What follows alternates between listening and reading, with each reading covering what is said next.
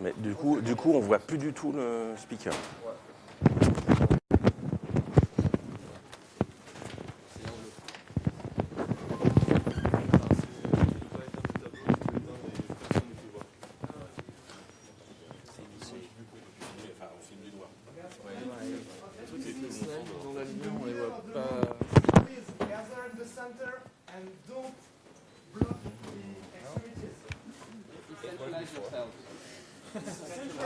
Yes. I know. Don't move the training thing. You change there.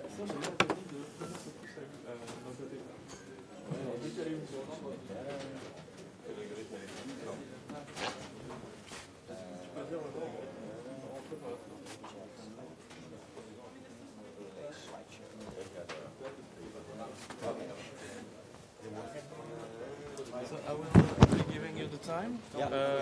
Do you want me to warn you 5 or 10 minutes before we end? 5. Give me some indications. Okay. I have 15 minutes, 10 and 5. Okay. Yeah. I'll have to be fast anyway, so if you do.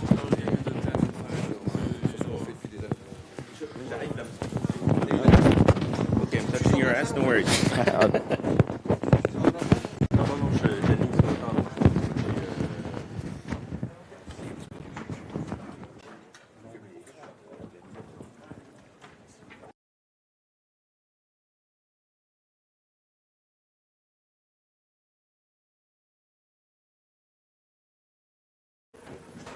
Do I have it? No?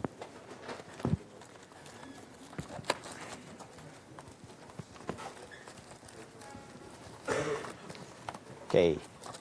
Good morning, everybody. My name is Emile Aben. I will be talking about measuring the decentralizedness of the internet with WebAtlas. Quite a long title, quite a long name for a dev room. I also have a lot of slides, 42 slides actually, but this is because this is actually 2 presentations. This is going to be my presentation. I also have a colleague here, Vesna, whose talk unfortunately wasn't in the program, which will be at the end of my slide set. So you'll only get half of the slide set that I'm going to present today. So I'm Emile. I work at the RIPE NCC, and we do something called RIPE Atlas. So first, a couple of disclaimers. My expertise is in measuring the internet. I'm not an expert in the decentralized internet, so I'm a bit nervous to be talking in front of a room of experts on that. So I hope I'm getting the framing right. So what I want to focus on is decentralized infrastructure. So the internet, the infrastructure that's already there, how centralized, decentralized is that, and how can we measure that? So current internet is a lot of it is client server.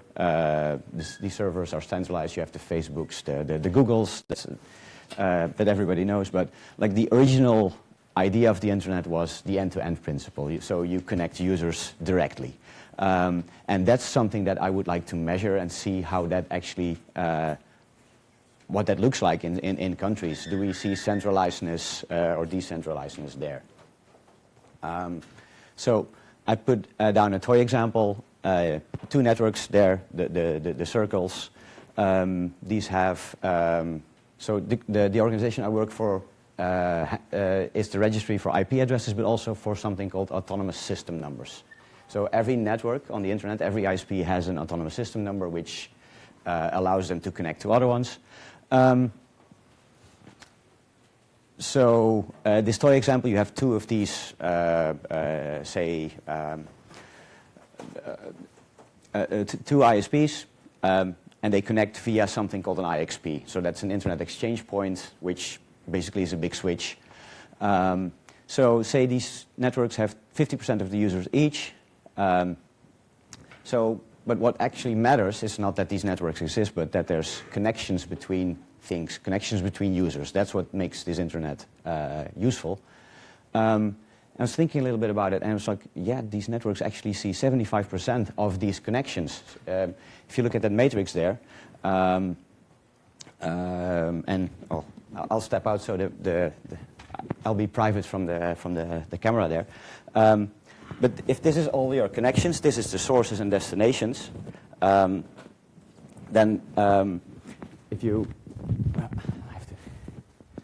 this is actually what AS7 sees. So that's 75% of these connections, and these connections are, I think, the important thing. The other network, AS42, sees as the other 75%, and the IXP only sees the stuff that is between these networks, so it sees 50%. So number of users is not the number of connections, and I sort of wanted to start measuring that type of stuff. So this betweenness, so this IXP is 50% between the networks. So how do you actually measure that type of stuff? So, and here, for a moment, I'm assuming that all user-to-user communication channels are equally important. It's not just rich white guys that are important. It's everybody is important. So we need vantage points in all these user networks. The second ingredient is estimations of populations in these networks. So you know you have a network, you have a vantage point from which you can measure this.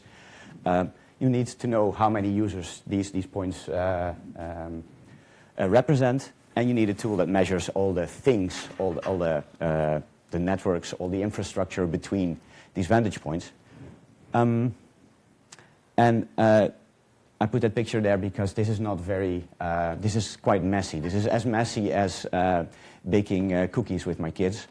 So I want to impress on, this is not exact. I'm trying to do the best with the tools and estimates that we have. So first ingredient is RIPE Atlas. So that's a project I'm involved in. That's putting these little TP-Link boxes and other boxes and all around the world to actually measure things. I have a couple with me. So if people are interested in putting them in their networks, they're here for you to take. And what this does is measure the network by community for community. So you can, if you're part of the network, you can also run measurements on it, and it runs a couple of measurements by itself. And it's on Wikipedia, so you can actually find all the useful information there as well. So two more ingredients. There's the user populations of the networks, and I'm using some data from a sister organization, APNIC. They measure roughly how many users there are in networks. I mean, this is very rough. This is, so it's order of magnitude measurements. So there's a URL there. And another ingredient there is something I call IXP Country Jedi. That's a piece of software that we wrote at the RIPE NCC that basically takes these probes, and does a mesh between them from all the networks in a given country. And so then you, with traceroute, you measure the path in as far as you can measure it. And that's where the messiness, one part of the messiness comes from.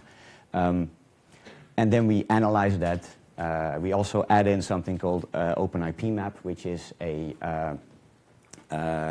database of infrastructure IP addresses, because the IP geolocation databases are typically for end users. The stuff in between is not very well represented there, so that's something we are trying to solve. Also a very interesting project, I think. As I said, many caveats. I cannot get into that. I have 15 minutes. So how I picture this is that what I'm doing is I create sketches of the local internet, user-to-user connectivity. So that was a lot of words. So now I'm hoping to get it into pictures. So this is what Belgium looks like. So what you see here is the outer ring represents all the users. So you see, so Belgium, yes. That's probably not readable. Sorry? Turn off this light. Which? Ah, oh yes, yes. Somewhat readable now. So this is one.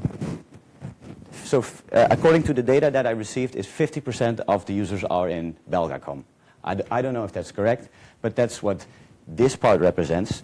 The next one, Telenet, is this many users.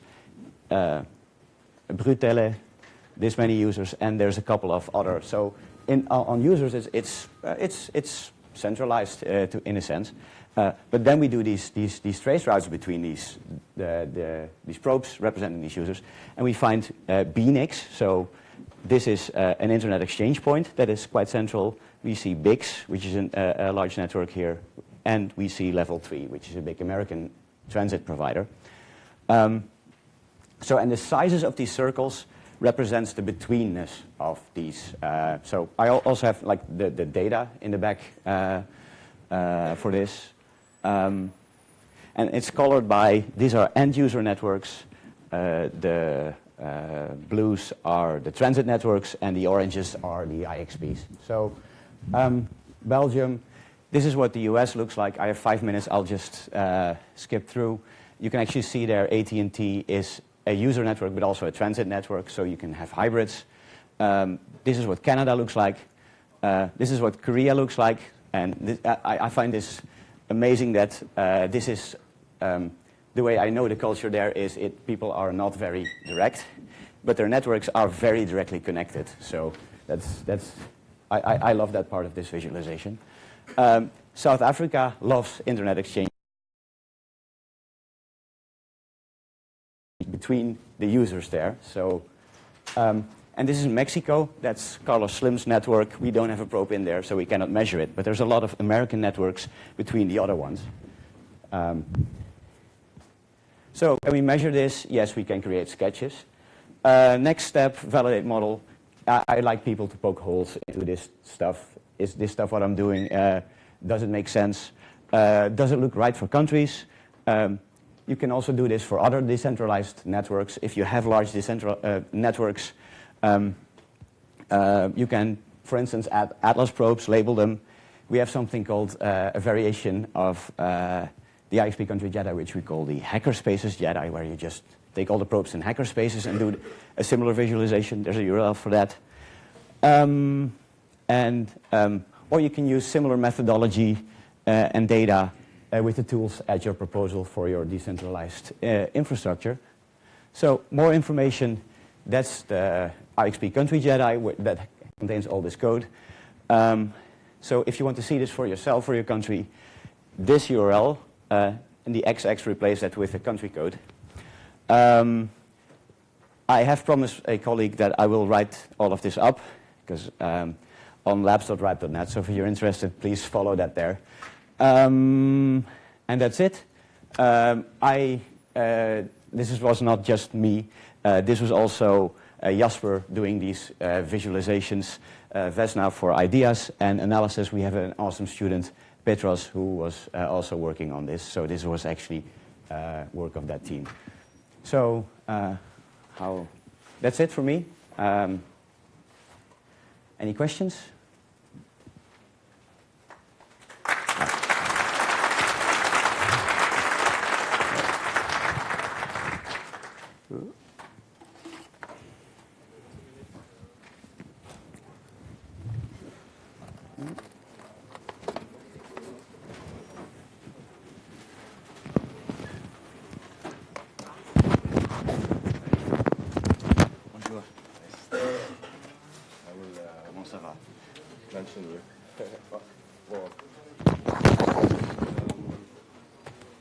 List outputs, VGA. VGA.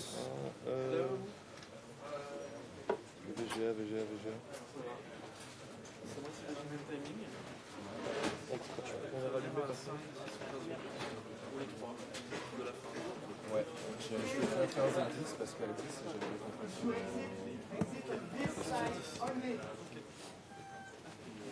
C'est pas le bon câble ça.